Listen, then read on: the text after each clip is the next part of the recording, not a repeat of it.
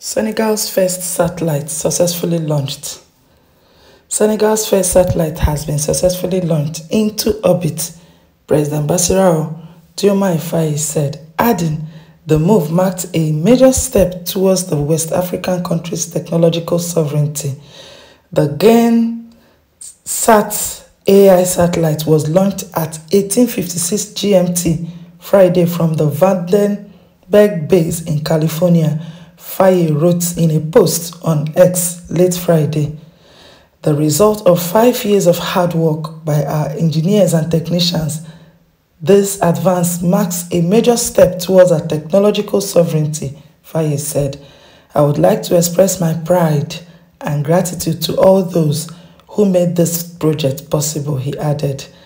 Senegal's public broadcaster, RTS, said the satellite was designed and manufactured by Senegalese engineers in partnership with the French Montpellier University Space Center. The broadcaster said a Falcon 9 rocket took off from Vandenberg base and launched a number of satellites, including the GAN-SAT AI into orbit.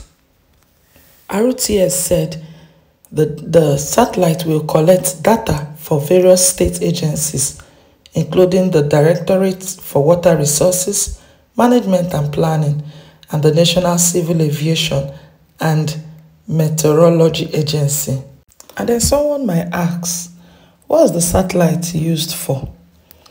A local media reported that the satellite, which was launched on Friday via SpaceX Falcon 9 rocket from Vandenberg base in California, is intended to monitor the Earth and collect and analyze data that will support natural resource management, disaster prevention, and agricultural development. Wow, it is good.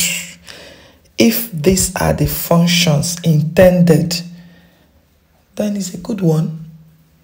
And plus, to Senegal, a big mega achievement. They've done noble. Like the president tweeted, it's a 5 years, he said it's a 5 years hard work that finally came to limelight. Congratulations to Senegal. Big win. Thank you again for your time with me. I don't take it for granted. Hope to see you in my next as I come your way again with more trending news. Bye.